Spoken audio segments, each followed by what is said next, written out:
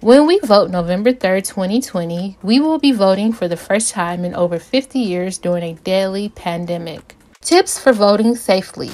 Protect yourself from COVID-19 while casting your vote. Make a voting plan early. Have a backup plan for your plan. Come prepared. Make sure to have your protective mask, napkins or tissues, hand sanitizer with at least 60% alcohol or disinfectant wipes. Check the data. It's critical to know if the virus is spreading in your local area before you decide to go to the polls. Your county's virus status can be found in real time on several national trackers, such as the one maintained by Johns Hopkins. Know your risks. People with the following conditions are more likely to have a serious reaction. People 85 and older, a serious heart condition such as heart failure, coronary artery disease, or cardiomyopathy, cancer or recovering from cancer, sickle cell disease, chronic kidney disease, solid organ transplantation, chronic obstructive pulmonary disease, COPD, type 2 diabetes, high blood pressure, obesity, anyone with a BMI over 30. LAVote.net. Vote by mail, the safe, accessible, and preferred voting option in 2020. Beginning with the November 3rd, 2020 general election, all registered voters will be mailed a vote-by-mail ballot to ensure a safe and accessible voting option during the COVID-19 pandemic. Mailing of vote-by-mail ballots are mailed no later than 29 days prior to Election Day. How to return your ballot. There are multiple options on how to return your ballot. By mail, remember no postage is necessary. In person at any vote by mail drop box location at any vote center in LA County. If your ballot is postmarked by Election Day and received within 17 days by the department, they will process, verify, and count that ballot. Forgot to sign the envelope for your vote-by-mail ballot? If you return your vote-by-mail ballot without signing the return envelope, you will be mailed a document called the Unsigned Ballot Statement asking for your signature. Your signature is required to verify your identity and process the ballot. You have up to 28 days after Election Day to return the statement for your ballot to be processed. Dropping off your mail-in ballot. Some voters plan to deliver their mail-in ballot in person.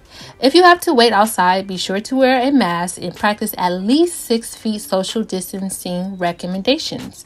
Also, make sure to immediately use hand sanitizer. If you will be voting in person at your polling place, please review the CDC's recommendation on protecting yourself and your family.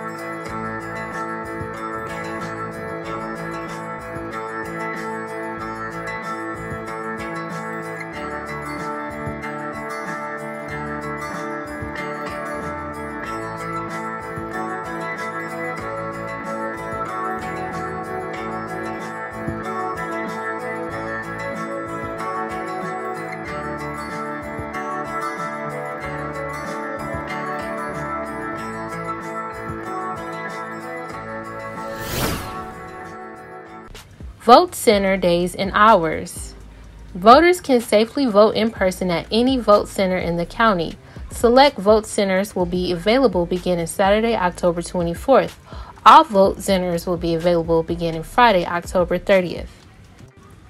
Vote centers will be open every day from 10 a.m. to 7 p.m. during the early voting period.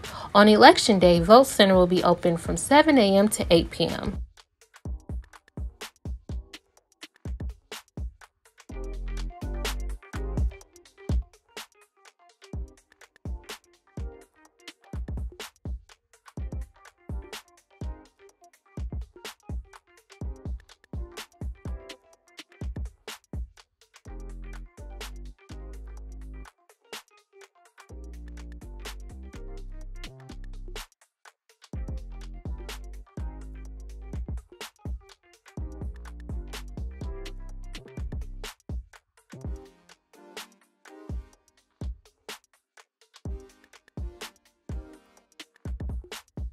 Ballot drop box.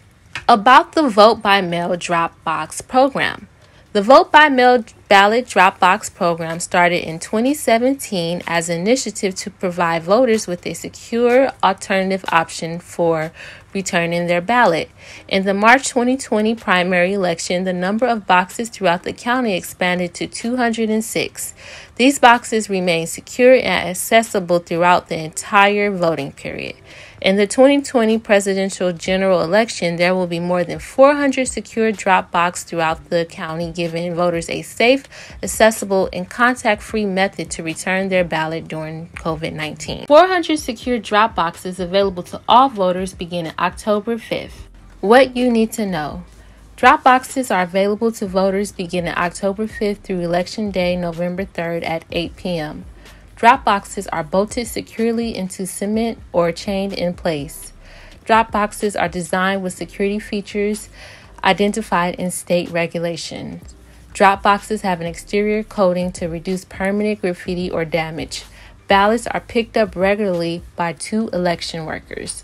The registrar record county clerk is in direct communication with law enforcement agencies, cities, local stakeholders, and community-based organizations to monitor and safeguard all boxes. Questions to have if voting in person. What's the level of protection that will be in place at your assigned poll station?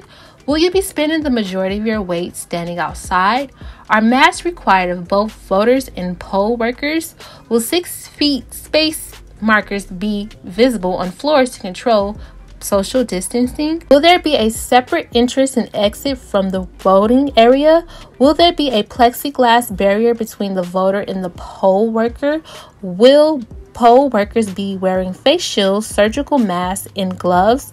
Will there be adequate space between voting privacy booths? Will poll workers sanitize frequently touched surfaces such as door handles, voting booths, and bathrooms regularly? Election protection.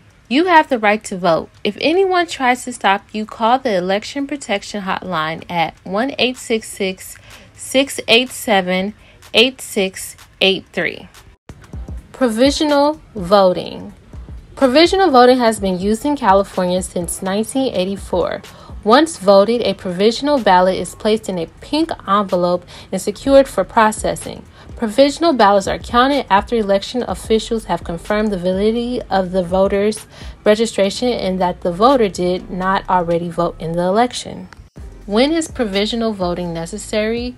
Name not found in roster. Voter appears to vote at the wrong polling location. Roster state VBM issue and voter does not have unvoted vote by mail ballot to surrender. Roster state new and voter does not provide ID. Why provisional voting? Provisional voting ensures that no properly registered voter is denied his or her right to cast a ballot if that voter's name is not in the roster due to clerical, processing, computer, or other error. Provisional voting allows the registrar record county clerk the ability to verify that no voter mistakenly votes twice in any given election. A voter may vote a provisional ballot at any polling place in the county in which they are registered to vote. However, only the contest that the voter is eligible to vote for will be counted.